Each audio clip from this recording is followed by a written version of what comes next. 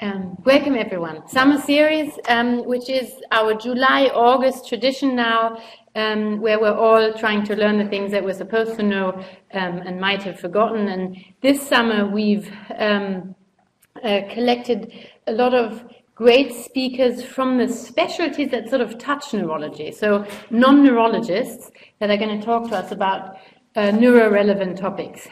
Today we have Dr.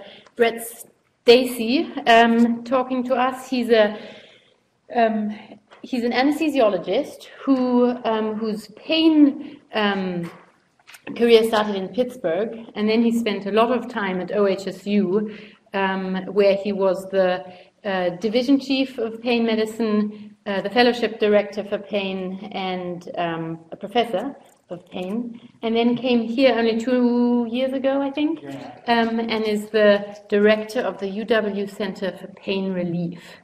And so he's going to tell us a lot about a lot of neuro-relevant pain issues. Thank you very much. Thank you. Well, thank you for having me. I appreciate it. The first thing I'm going to talk about is probably not what you were thinking about, but it's hard to avoid, and we'll talk about that in a minute. So first thing, new things. There's always new things, right? Change is constant. It's all the time. There's new meds, there's new guidelines, there's new understanding about old meds, there's definitely new rules and regulations, there's new research, there's new personnel. You hire a new faculty person who does something, and suddenly we're all doing that and paying attention to that.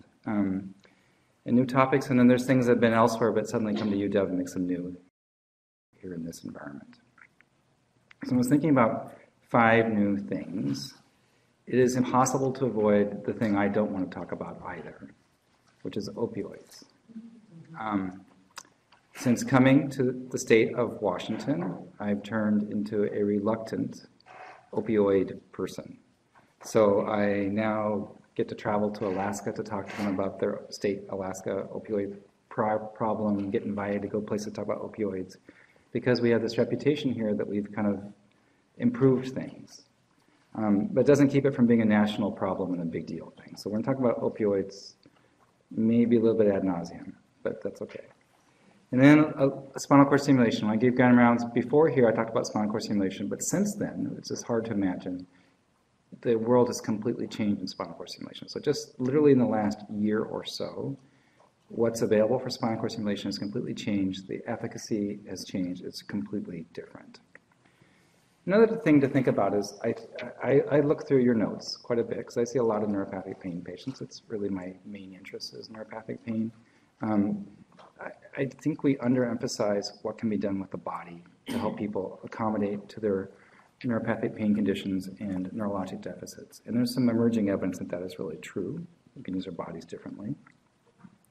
And then another thing that really impacts anybody who sees a patient with pain is evolving understandings of central sensitization and how a lot of conditions have a lot more in common than we think they do. And then finally, just a couple of things about what's new at the Center for Pain Relief. So the other thing is there's not very many of us here. If you have a question or a comment or a concern, don't save it, just kind of interrupt me. I'd rather just have a discussion. So please talk, and let's talk as we go. Okay, like I said, we can't avoid talking about opioids because they're everywhere. It's what patients think about when they think about pain treatment. They think about opioids.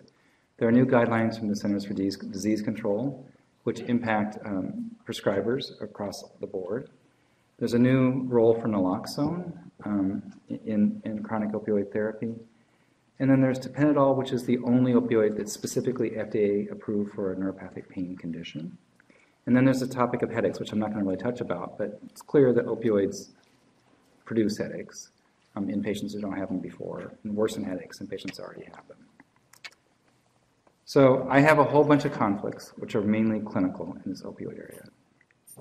I have in the distant past been a consultant to a company which they never invited me back after they heard my comments about opioids.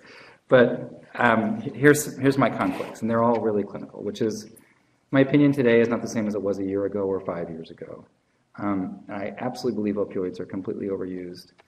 I think there's a small subset of chronic pain patients for whom they're helpful, and a small subset of chronic neuropathic pain patients for whom they're helpful. I absolutely no idea how we're going to use opioids in the future. I completely think that pharma drives a lot of the problem, and they make up solutions for us. So their solutions for us are to make the opioid more tamper-proof, or to make it last longer, or to try to add something to it so it fights the constipation at the same time, to make it 10 or 20 times as expensive as if it didn't have that in it. And finally, I do think that tapentadol and tramadol are unique drugs, and they are different from the other opioids, and we should think about using them in a different kind of way. So the thing that's unique, there's multiple things unique about opioids. They're the only class of medication that really can relieve any kind of pain. They're available by more routes of administration than any other class of medication. That includes oral, transdermal, intravenous, epidural, intrathecal, buccal, rectal. You can administer them by ontophoresis. You can put them in the vagina. You can inhale them. There's a lot of ways you can use opioids. And some of those are FDA approved. There's a whole bunch of formulations. There's short-acting, immediate release formulations. There's long-acting. There's abuse deterrent. There's ones that are combined with acetaminophen or ibuprofen or something else.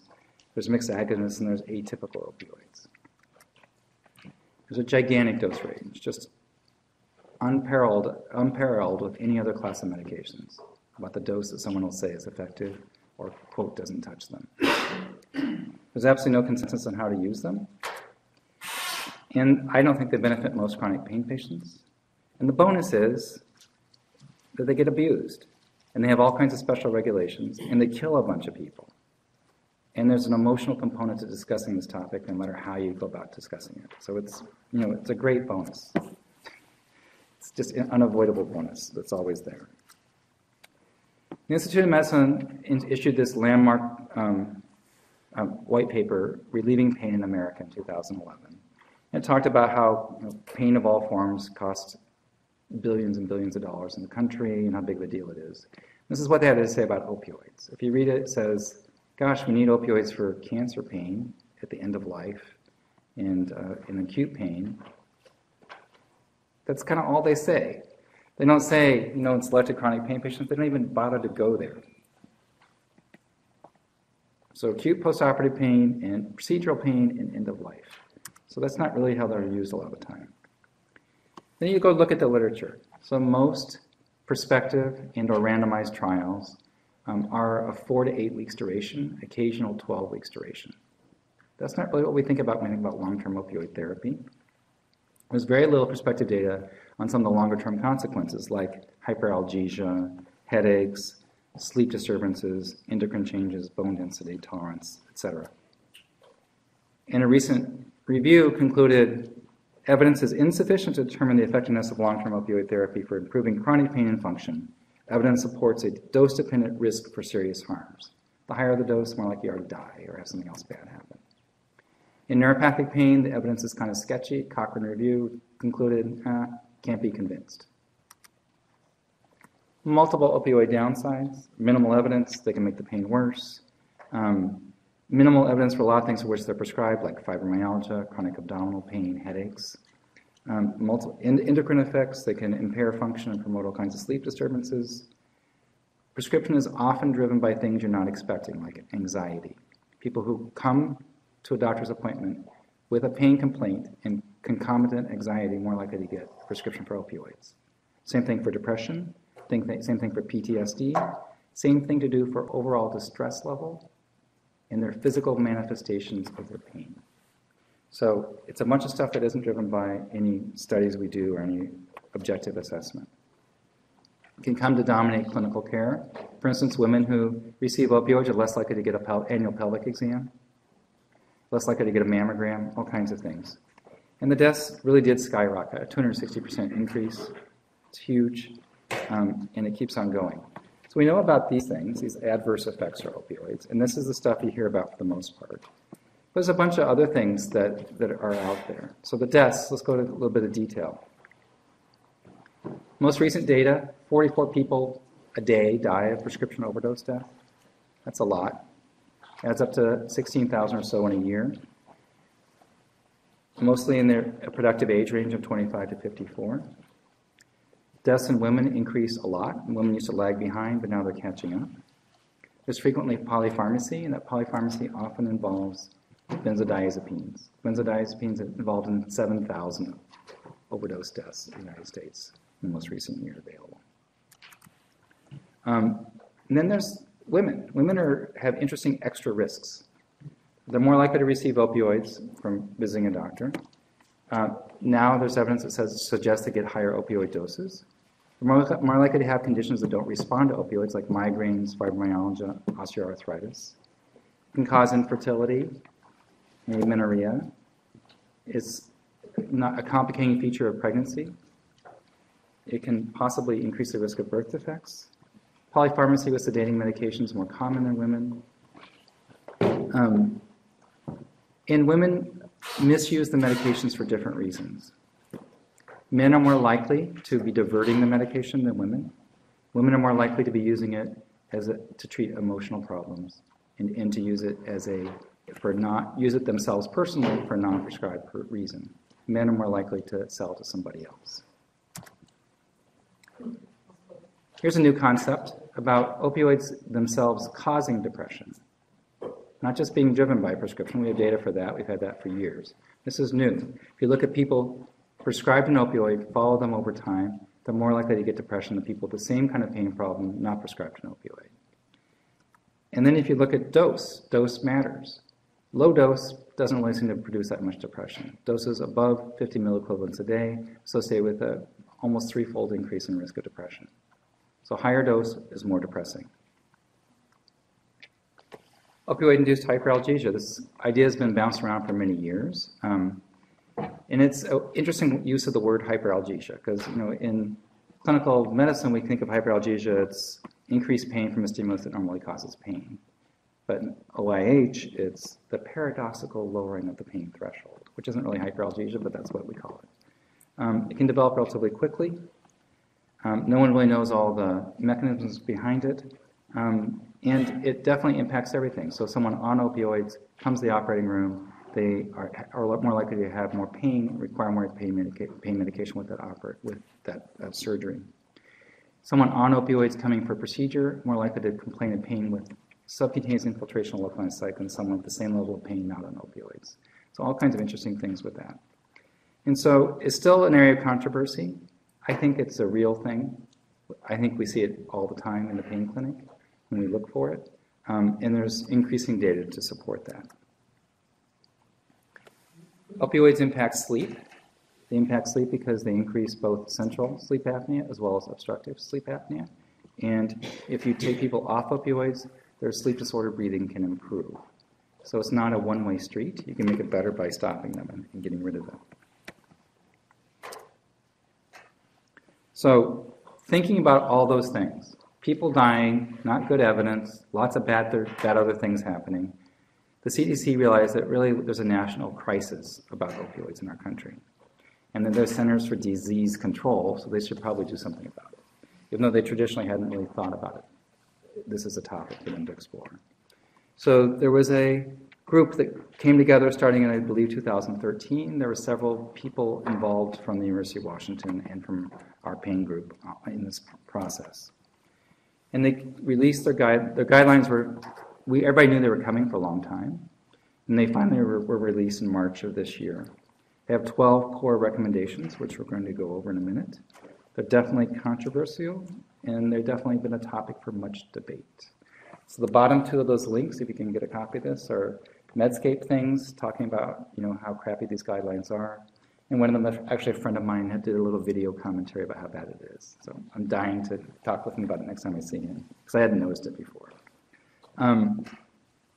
When I look at these guidelines, and I go back and I looked at a presentation I gave 6 years ago at the University of Wisconsin, which I said, here's like a way to think about prescribing opioids. I swear it matches these guidelines. I do not think they're unreasonable in any way whatsoever. And I'd be happy to have a discussion if there's interest later about it. So here they are. There's 12 main things. It's a 100 and something page document, but here's the 12 core things. And there's the longer version and the shorter version. Let's just read the shorter version out loud together. Opioids are not first line or routine therapy for chronic pain. Anybody want to disagree with that one? So I think we can agree on that one. Every single one of my patients, I think they disagree with that. So, yeah, who are on opioids once they're on, right? But I can have a whole entire day. I can see a dozen patients and have no one talk about opioids. And they're all coming to the chronic pain clinic. So they haven't quite read this. They don't. It's because they iatrogenically receive them from a doctor who didn't read that, didn't think about it this way. So this is really an iatrogenic problem. And it's really a change. So if you go back 30 years ago, this wasn't a general belief. If you go to other countries, it's not the same kind of belief. So it's something about us. Here's another one. This is really we bad. have better drugs now, alternative strategies, right? It isn't just about changing the attitude towards opiates. We have better drugs. Better, meaning better opioids? No, better non-opioids. Yeah, exactly. So I can treat 95% of the patients I see without opioids and not even have to talk about them for the most part. Second thing, this is also radical, establish and measure goals for pain and function. What are my treatment goals? Like if you're treating hypertension, the goal is to get normotension. We all know that we often see patients who are being treated for hypertension will say, you'll notice their blood pressure is up. And say, oh, I take a medication for that. Well, that's not working.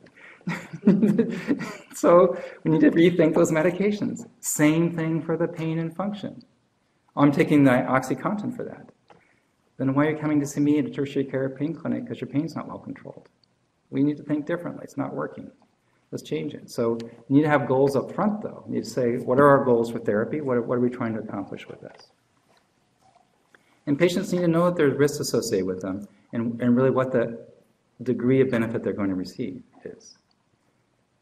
I challenge you to find me an opioid study that's a controlled prospective study. It doesn't have to be placebo-controlled. It's a controlled prospective study that is not an enriched enrollment design that shows pain relief more than 30%. It's modest reduction in pain for the most part. That's what they get. The risks people don't know about. They don't know about their gonads that aren't going to work and things like that. When starting opioid therapy for chronic pain, clinicians should prescribe immediate release opioids instead of extended release or long-acting opioids. That is a big change. I remember talking about time-contingent dosing makes the patient not think about their pain. They just take it as a routine. They don't have to be focused on the medications. Turns out that may be partially true, but also results in overall higher doses of medication than people who take immediate release medications. When opioids are started, you should start with the lowest dose. And doses above 50 morphine equivalents a day are associated with more complications. You should really, really pause if you're going to go above 90 milliequivalents a day. It's a little bit lower than the Washington State guidelines, but similar idea. Long-term opioid use often starts with acute pain treatment. So ineffectively treating the acute pain leads to ongoing pain. And if you use opioids kind of indiscriminately up front, it becomes you're using them indiscriminately later on too. So they're urging us to have caution and thought about prescribing in the acute phase and to think about multimodal analgesia from the get-go, not wait till way later to bring it there. And then reevaluate benefits and harms early on, like just a few weeks after you start opioids for chronic pain condition. Don't just say, I'll see you in a couple months. That's too long. See them soon and decide where things are. You should also evaluate the risk factors for opioid-related harms, and that includes sleep apnea, includes diversion, includes not responding to the medication. You should look at the prescription drug monitoring program for your state. Here, it's much easier than in Oregon, I will tell you. It's much, much easier. In Oregon, up until about the month I left, it had to be the clinician themselves that individually checked each person. Guess what? Didn't happen very often. It was a pain in the butt. Here we can delegate. It can happen easier. Use urine drug testing. Avoid concurrent benzodiazepines. Arrange treatment for opioid use disorder if needed. All good things. Number 12, kind of hard to do. So how many people in our system here at the University of Washington are available to help treat opioid use disorder? Not very many. It's a huge shortage. There's a couple other additional things. In general, increasing dosages to 50 or more milliequivalents a day increases overdose risk without necessarily adding benefits for pain control or function. Additional precautions should be taken when patients are prescribed daily opioid doses over 50 milliequivalents a day, and generally should not go over 90, which we already talked about. Take additional steps to mitigate overdose risk for patients receiving total daily opioid dosages of greater than 50 milliequivalents a day, such as considering offering naloxone and overdose prevention to both patients and the patient's household members. This is a powerful little tool to have for talking with patients.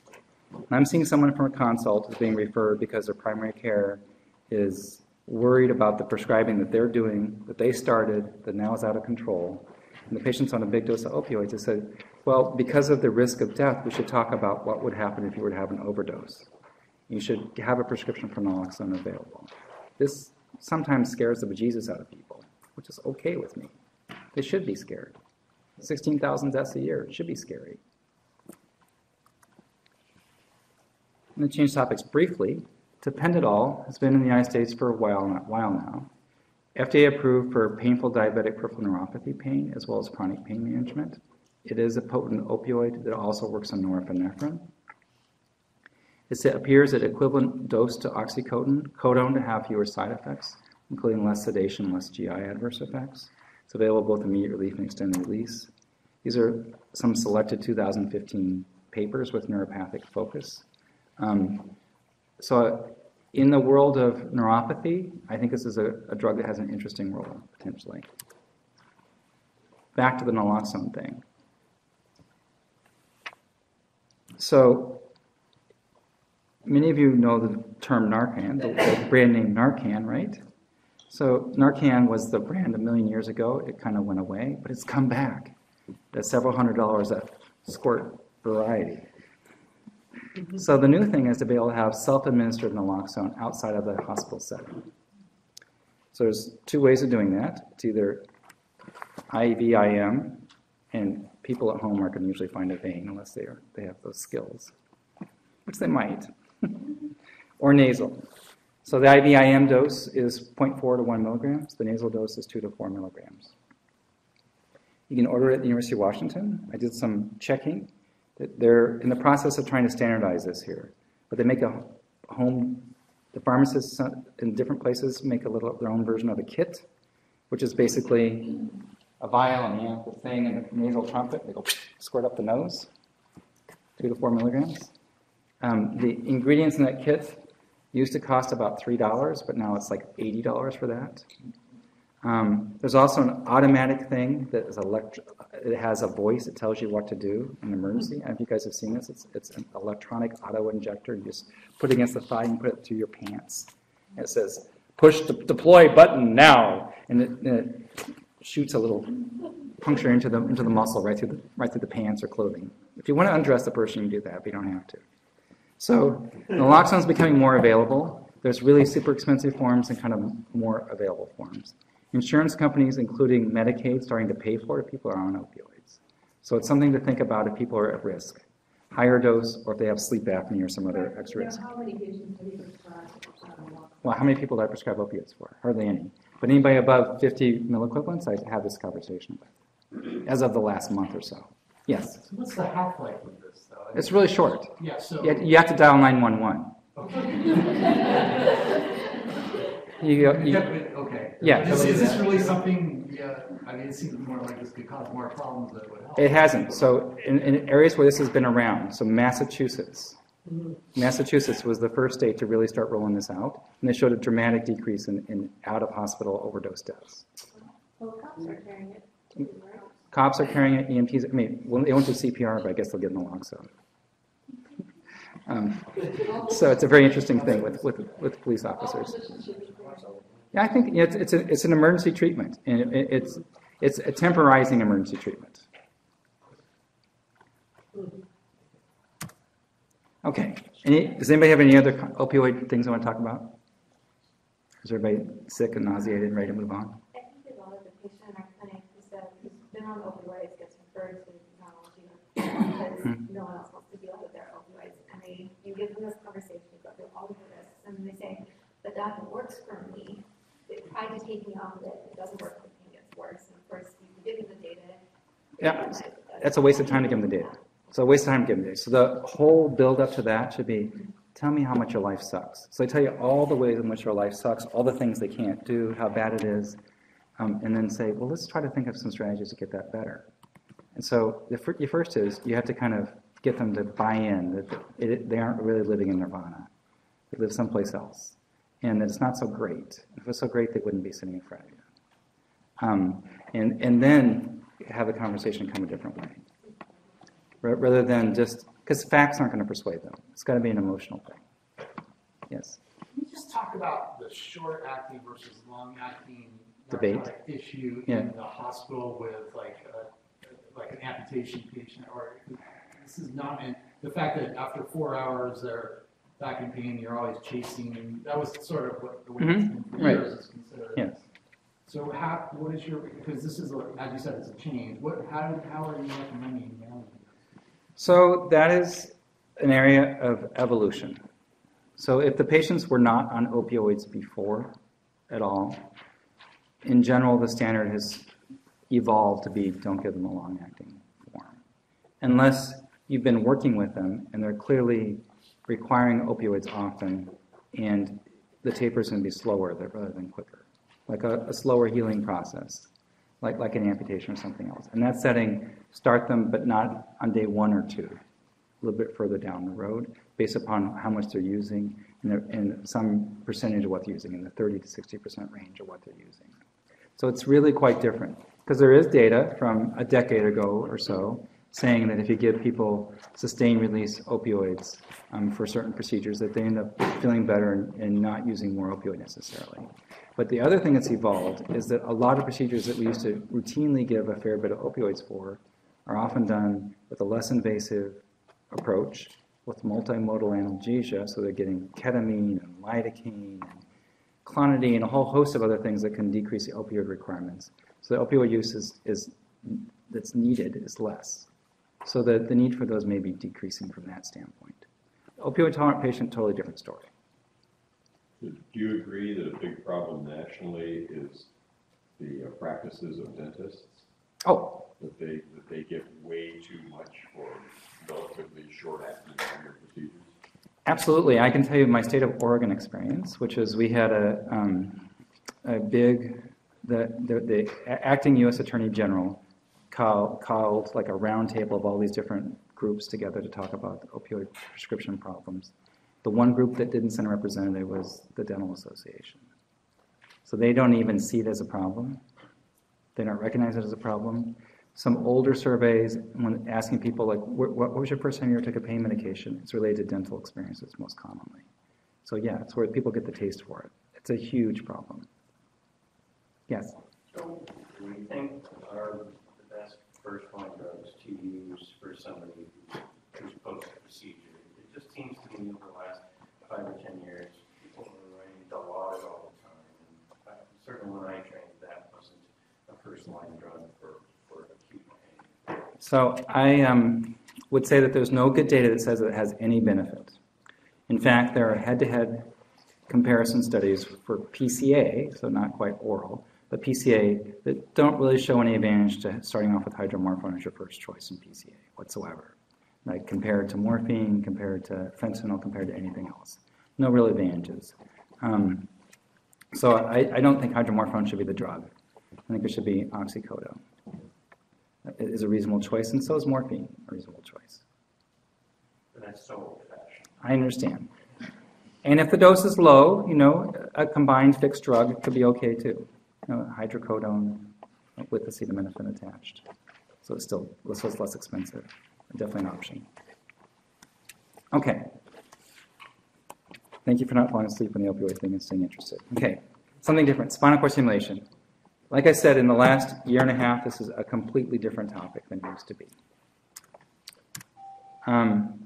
So traditional spinal cord stimulation, leads are placed in the epidural space. The leads are positioned to give a sensation of tingling or paresthesia over the area of pain. The leads have a whole bunch of contacts. The patient has control of the stimulation, can turn it up, turn it down, can change the program, change the intensity. there's reprogramming that can occur, and if you think about 16 contacts, it only takes 2 to make a circuit. You can use 4 contacts to make a circuit. The permutations are huge. You can change pulse width. You can change all kinds of things. There's a lot of variety there. And pretty good evidence it worked, but that's the way we were. And the studies that I would quote when I would give a talk about spinal cord stimulation were really from a decade ago. Since then, things have really changed. Here's 5 new devices that weren't around a couple of years ago. And from 2 of those are from companies that didn't exist a couple of years ago, that weren't selling any products in the United States or anywhere in the world a couple of years ago. So things really changed. And there's actually way better data now, particularly for spinal pain. And then there's recent, just published, which I did not include here, CRPS prospective randomized trial as well, with new technology. These have better outcomes, and they resemble patients we see in our practice. And there's some comparative data, which is unique and different. So some of the new technologies. The one that's most broadly disseminated now is high-frequency stimulation. So high frequency, 10,000 hertz, way above perception threshold, tons of energy required to do that, all kinds of interesting engineering required to make that happen. The energy is so much that the systems have to be charged every 1 or 2 days to deliver this. It's been available in the United States since last spring and summer. Burst stimulation is little spikes of high frequency with a pause, spike and a pause, spike and a pause, spike and a pause, with multiple of those per second. Doesn't require quite as much energy as high frequency. Also does not cause a sensation the patient can feel. As it says available in Europe here, it's now, the device is available here, it's starting to be used in the United States as well. High density is just a programming technique in which more energy is delivered using a frequency of around 1,000 to 1,200 hertz. Some emerging data with this is not quite as compelling as the other data, I would say. Dorsal root ganglion. This is a totally different kind of device. It's put out outside of the spinal canal, and actually encircles the dorsal root ganglion. I'll show you a picture in a minute. And it stimulates right there. Very low energy requirements. Relatively focal stimulation. So it's not traditional. It's not spinal cord stimulation because you're stimulating the dorsal root ganglion. So it can be applied to areas that aren't otherwise considered to be good targets, like the foot or the groin. So it's different target areas. So let's talk about high frequency. So this is a randomized controlled trial, 198 subjects with back and leg pain, and they randomized to 2 types of stimulation. A traditional stimulation system with the Boston Scientific system, not their most current system, however, or to this new device, which is called the Senza from Nevro. After a trial in which the patient had to have at least 50% pain relief and improvement in function, 171 were planted, and the primary outcome was back pain reduction of greater than 50%. So that is completely revolutionary. There's never been a clinical trial done for stimulation in which back pain was the primary outcome measure. It's always been the neuropathic leg pain component for these patients, but this is different. This is back pain as the primary outcome. At 3 months, 84.5% of the people getting high frequency were responders, pain reduced by 50% or more in their back, 83% for the leg pain, versus 43% for traditional stim for the back and 55% for the leg.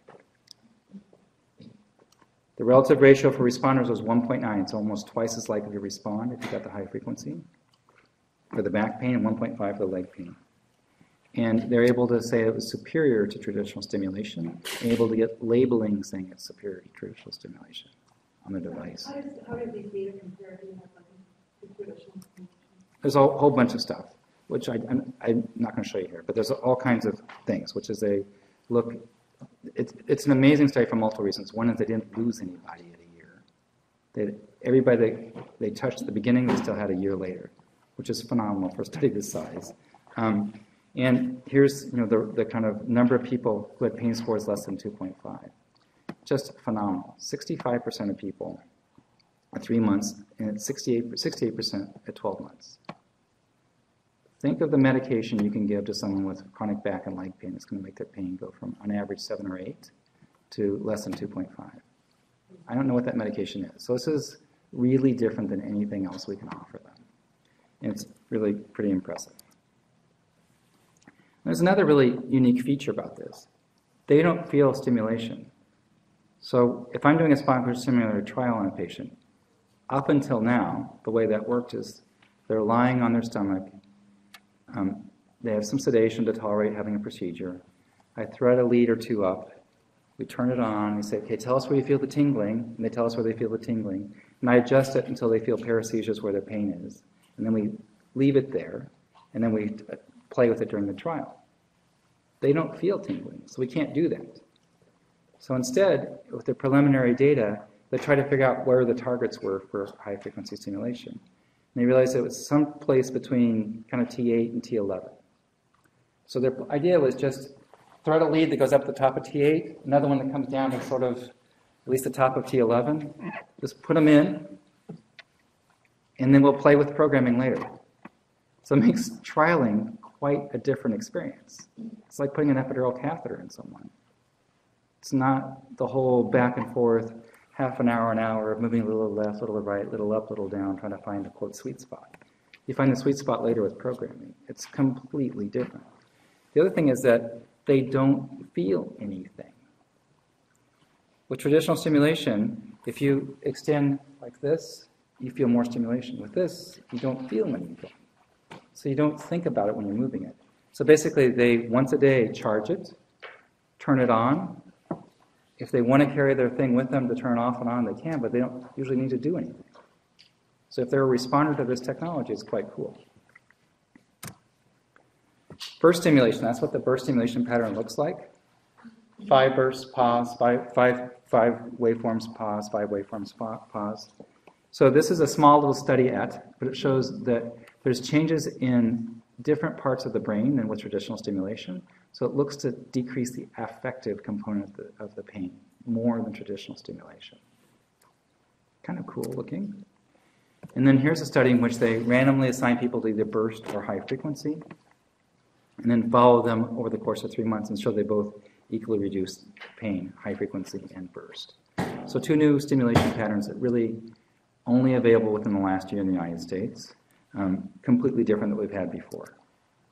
DRG, that's what it looks like. It's really, really totally different than anything we've ever had, where you take the needle, you start over here, you bump up against this pedicle, and you make it do a 90-degree turn and come out here. And then once you do that, you pull back the stylet, you put this loop in so it'll stay.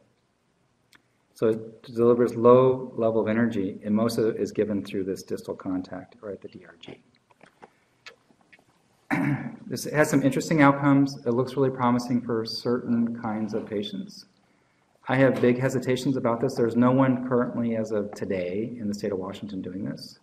There will be providers soon doing it, but no one is doing it yet.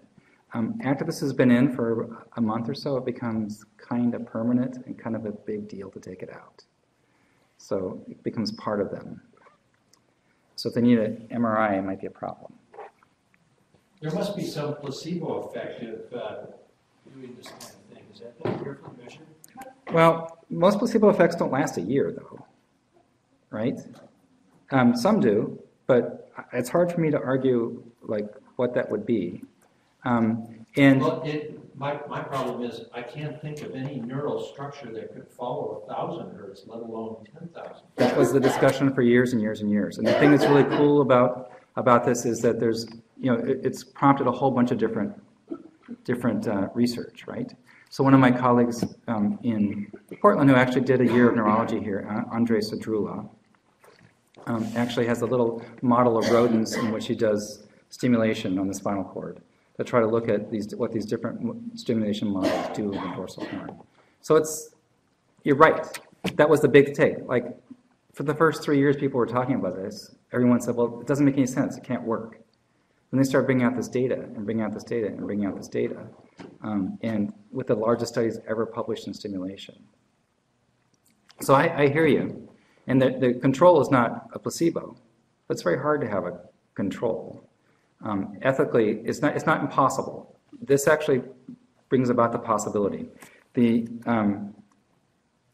burst one was placebo. in which the patients either had a device implanted and either had no stimulation or had burst stimulation. So far, there's not been a 10 kilohertz study with a placebo arm. The placebo arm, almost always to get past an ethics committee, would be implanting a device, not having it be turned on by using a dummy controller in a dummy system of charging versus having it on and really charging and really being controlled. Because the patients couldn't feel the difference, couldn't feel whether it was on or not. So it seems like it's ready for a placebo arm, but the placebo is still going to involve surgery. So it's a kind of a big placebo. So you said that the DRG one is very hard to take out. The high frequency one, is that also something that's permanent? Well, it's implanted permanently, but if the person says, I no longer need it, or they medically need to take it out, it's a simple procedure to take it out. And is that durable? Like if you turn it off, does this affect blast, or is there a pain 50% in pain reduction only for, like, are you on that for life, or is that? Potentially. Okay. So the way people use stimulation is really quite different. And I didn't do a whole stimulation talk, so it's just supposed to be new things. But there's a really cool German guy named Harka, who's published some really fun stuff. And all his publications, and his clinical practices, every 3 months he makes everybody turn them off. And then you have to come back to him after a few days and say what they miss, and if they want it back on or not. So his whole idea is take out devices that aren't needed anymore. So, huh? How expensive? Oh, they're very expensive. You can buy a really nice car for the price of these. What's the theory for how it works? For the high, which one? For the burst. The burst. The theory is that for some reason it's stimulating. Well, there's multiple theories. Let's start with that, right? No one knows how spinal cord stimulation of any variety works. Like literally, no one knows, right? It was started because of gate control theory thoughts. Within 2 years, the first one was ever in the world was placed after the gate control theory was published. It turns out there's not really T cells back there waiting to be stimulated. So no one really knows, but there's a whole bunch of suggestive evidence of things. So there's changes in glial cell activation. There's changes in descending inhibition that happens. The changes in limbic system function. For the burst, it looks like there's a lot more of that limbic system change with the stimulation than for the other kinds of stimulation. High frequency has not been studied well enough in an fMRI kind of setting to really have a good feeling for how that works yet. So, yes. The only non-industry sponsored study ever, published in 2000 in New England Journal of Medicine with extremely old technology, as you can imagine, was complex regional pain syndrome funded by the Dutch Health Council. It was complex regional pain syndrome patients who randomized 2-to-1 to stimulation versus physical therapy and conservative care. And at 2 years, there was clearly a difference between the groups. And it was about 56 or 60 patients, something like that, number of people. The steps were just the traditional steps of a trial first and then an implant. About a third of the patients didn't, or somewhere between a quarter and a third did not succeed with the trial and were not implanted. At 5 years, looking at the intent to treat group, which includes the people that failed the trial, there wasn't a big difference. But if you looked at just the ones that actually got the device, they were still different and they still liked it. And like 95% of them said they'd do it again for the same outcome. So that's the only non-industry funded study. These things are ridiculously expensive, like really expensive. And doing a study is really, really expensive. So some of them still try to bill insurance while doing a clinical trial. Boston Scientific has a new device coming out that can be both high frequency and traditional stimulation in theory. I haven't seen the data to support it quite yet, so they're not FDA approved. But for their study, they pay for every single thing for 2 years for the patient, which had to have been many, many, many millions of dollars. And there's no source for studies like that besides industry. You're talking about 50,000, you're talking about 100,000, how much are you talking about? That range. Somewhere in that range. That's first year cost, onward cost. So there's, I can show you, I have a nice little slide that kind of talks about that. So it also depends what country you're in. Of course, in this country, it also depends which insurance company you have. So it's almost twice as much here as it is 150 miles north of us, which is amazing. But that's true. And the maintenance costs, after about 2 years, for people who've had failed back surgery syndrome, quote, as their diagnosis, that the cost starts to be cheaper than their other costs would have been to the system. I can show you that. There's like a really good paper from like 2 or 3 years ago. And there's an economist who's in Britain who worked for NICE, the National Institute of Clinical Excellence, NICE, who says, no, we do this, and yes, we do, whatever, has published some really good stuff about cost effectiveness in Britain. So most of the best data comes from outside of the U.S. We're supposed to be asking you to repeat the question. Oh, I apologize. Yeah. Thank you for... No worries. No worries. Okay, sorry about that. Okay, there's a little bit of data which is never very convincing before for spinal cord stimulation in the past. There remains no good modern data. So this is the best data I can find. It's a randomized controlled trial, SES versus control, showing reduction in pain. This looks about equivalent to pharmacotherapy response. So enough about that. Next new thing, which is not that new, but just talk about it really briefly, which is the whole idea of graded motor imagery and rehab approaches for pain management. It's retraining the brain. The early descriptions were mainly for phantom limb pain, stroke, and CRPS. And it starts with imagined movements, laterality training, and it involves things like the mirror. If you talk to patients who've been to a physical therapist who's not really fully trained, they just plop a mirror down in front of them and say, okay, imagine, make both things move and it doesn't hurt. And like, they don't get it, it doesn't work. And there was a belief that that was enough to do it. But it's really this whole complicated way of retraining your brain. And there's pretty good data. For CRPS, there's better data for this than for any other physical therapy approach, as an example. And they're starting to be using this idea of imagined movements and progressing to real-life movements and looking at how your body is in space with a bunch of other conditions, including cancer pain and back pain. So it's becoming a little bit more mainstream, and at least in the literature. It's hard to find practitioners out in the community. The best practitioners have attended a training sponsored by this group right there, the NOI group, who brought this out and brought it into the forefront. So it's a cool thing to look at. I'm trying to get it more broadly available next door to me at the Exercise Training Center, but we're not quite there yet. So something to think about for you, mainly unilateral neuropathic pain patients. The other thing is just exercise in general. I know you see a lot of patients with neuropathy, and there's evidence that it can improve, sending someone for exercise can improve balance and endurance and decrease fall risk. That's neuropathy. And that can be pretty severe pretty severe neuropathy. Patients respond to that. But then there's 2 studies with early on neuropathy or patients at risk for neuropathy showing improvement in small fiber density over time with a exercise program. Supervised exercise, structured exercise program, improvement in small fiber density. That is pretty cool. So those are kind of early on patients. So my takeaway is that for peripheral neuropathy patients, it really makes sense to think about talking about the exercise component. If that involves having them go see a trainer, if that involves having them go see the physical therapist, it's a good idea. If they're really relatively early on, it's more the neuropathy concerns and pain concerns. It's quite different than later on when the pain is predominating. But I think both early and late in the course of neuropathy, it's worth thinking about therapy. Maybe they had it early and it's been a while and things have changed, it's worth thinking about doing it again. Brett, is that that's true for just any facial neuropathy that's primarily diabetic? The question is it true? Thank you for reminding me, Natalia. The question is it true for any neuropathy or just diabetic neuropathy? Who the hell knows, right? Because the only neuropathy that's really steady is diabetic neuropathy for any treatment. But it makes sense for diabetic neuropathy because it yes. So if you look back.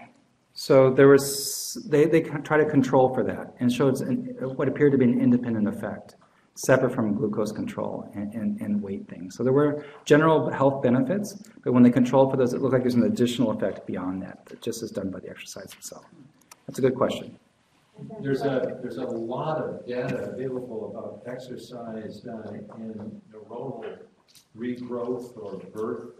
There's some capacity to regenerate neurons in adulthood, and it's very stimulated by exercise.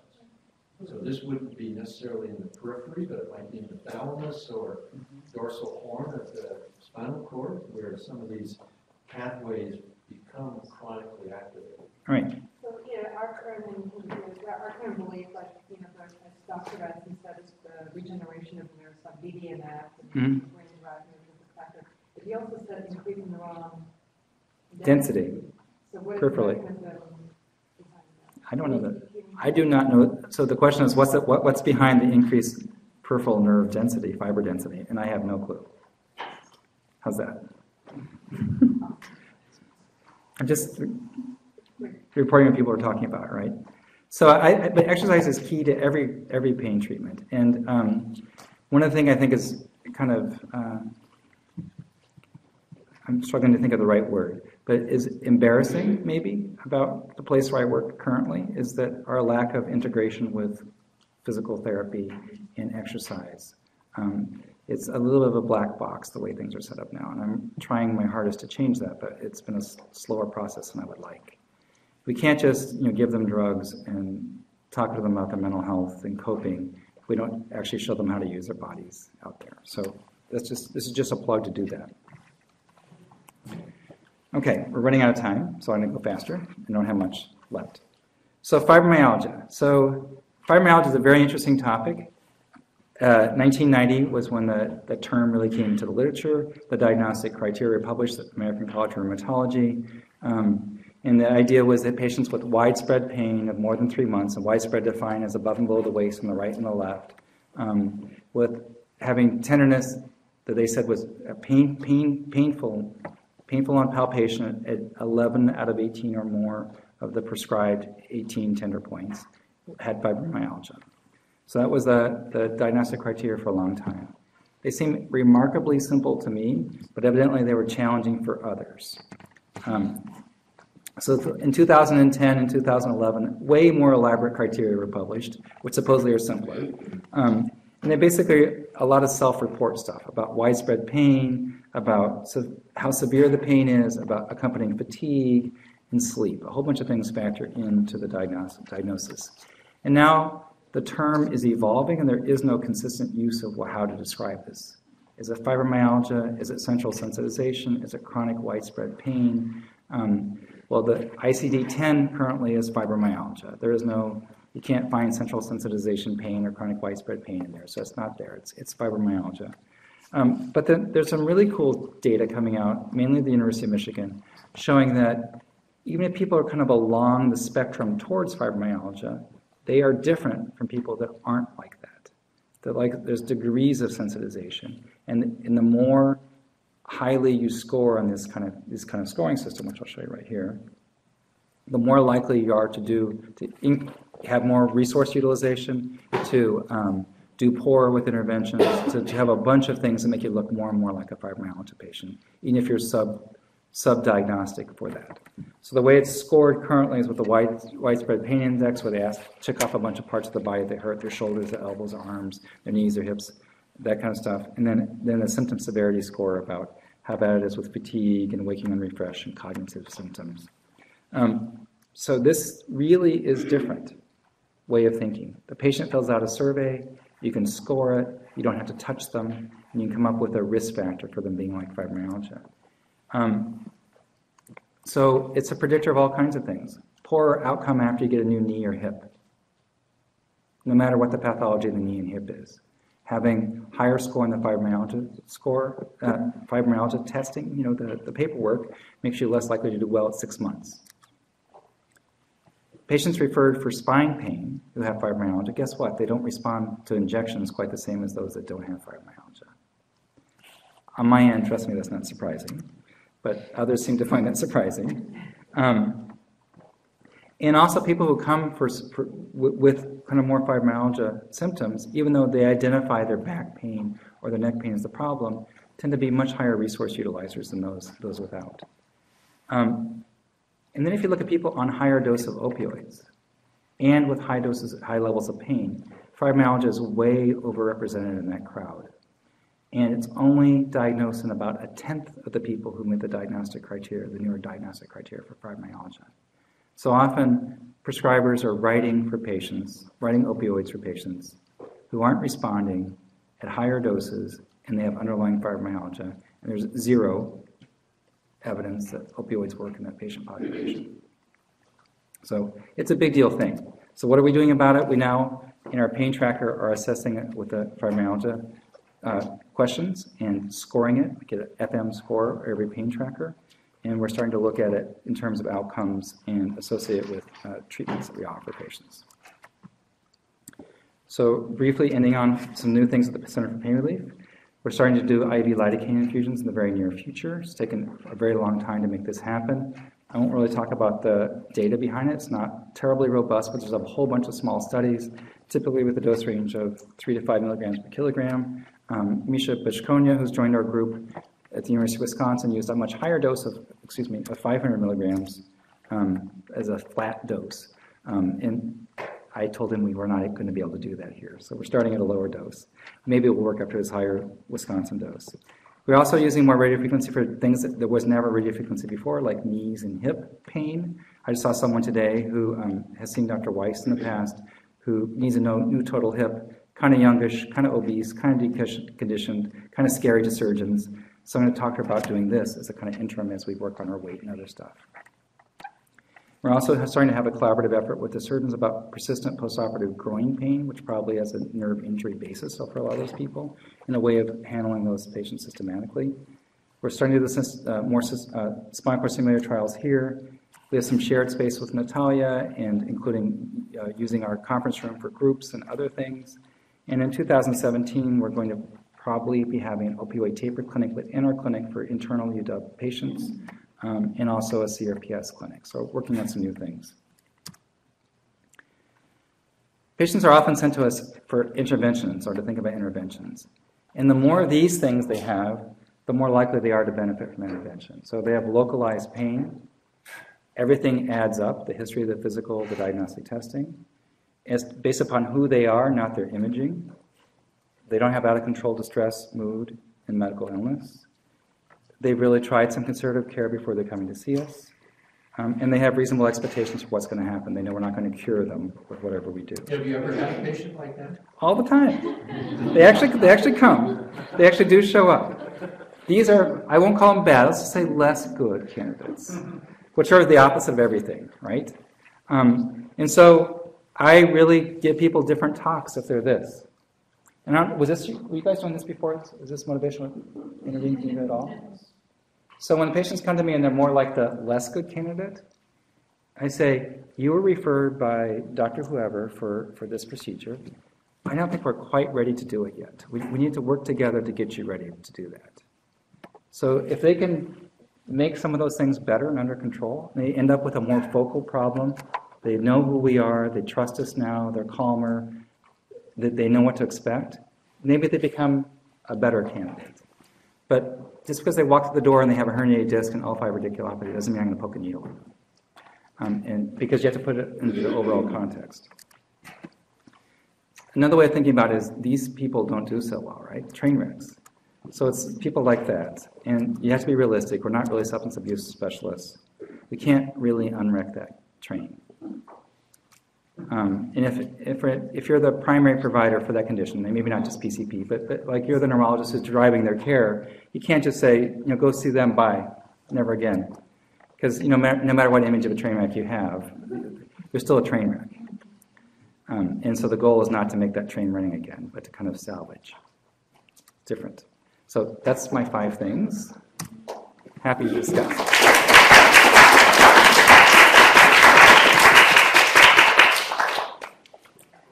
Any other questions or comments? Can I just say that I came here with some trepidations, but you did a great job of educating this room, I think, about some of the new strategies.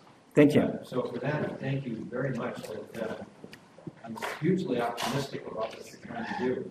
Can you tell us who are the best people to refer to you from neurology? Oh. Is there a group that you think are really ideal candidates? Dr. Weiss has it down to a science. I love the patients he sends me.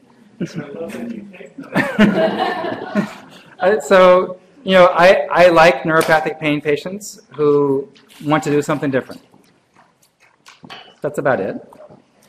Is there a group of patients that you pointed out some patients that the risks for productive treatment may be lower, or they may have a profile that just isn't going to be very amenable to successful treatment.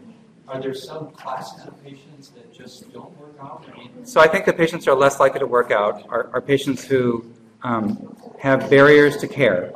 So a barrier to care can be they live further away. Every one of these barriers can be overcome by motivation, but they live further away. They have fewer resources at their disposal. They have more mental illness. And also I think people do less well if they have a very focused treatment idea. They think they need X, Y, and Z to treat their condition. They're not focused on what are my goals of treatment. My goals are to be able to garden or do something with the grandkids or to get a better night's sleep. If they're not goals that we can focus on like that, that's not as good. If they're focused on what the treatment they think they need is, and there's barriers to them actually coming to engage in treatment, those are the people that don't do as well. great. Thank you very much. Thank you. Pardon me? Oh, I should probably do it here.